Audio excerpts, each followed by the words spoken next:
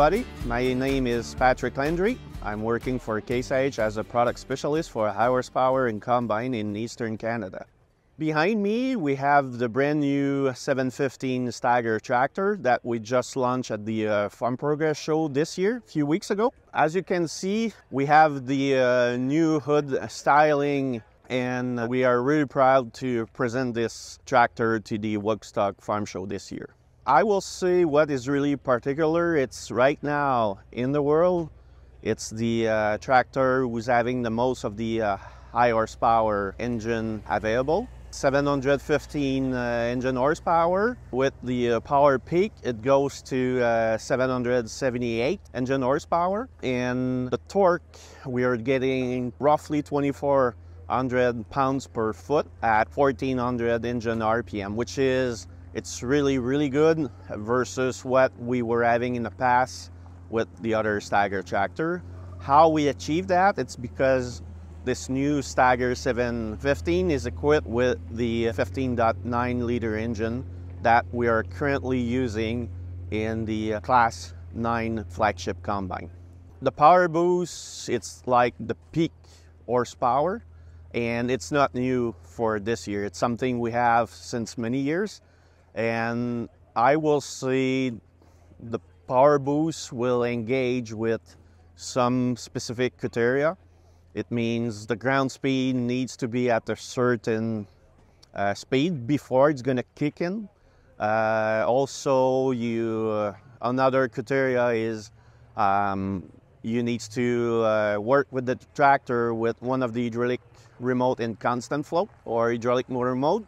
Some other tractor, maybe not the Steiger, but some other tractor is the PTO needs to be on and the tractor needs to move forward. And if the torque sensor on the flywheel is saying like a torque, the power boost will kick in. It means you need to have one of those three criteria for having the power boost engage on the tractor. We increase a lot of the engine power available for specific application like pulling big planter, big air cart, air seeder, big tillage implement behind the tractor. It's not because you have a lot of horsepower that they are going to go to the ground, correct? And it's one of the reasons also we changed a few things about the track system. We increase the traction wheel who's running the tracks. We have now always instead four traction lug engaged all the time. Now we have 5 traction lug engaged in the drive wheel, making sure we are putting the power on the ground. We beef up a few pieces on the Quadtrac under carriage, making sure that the system will handle the extra horsepower that we are giving now to the tractor. Another thing we did is we increased the fuel capacity.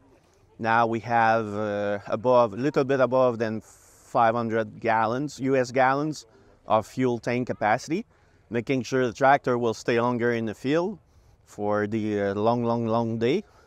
And another, I will say, enhancement that we did on this brand new tractor, it's the working lights. We have more lumen versus what we were used to it on the current Steiger tractor product line. And I think by memory we are around 14 or 15% more lumen around the tractor for when it's working really late during those days.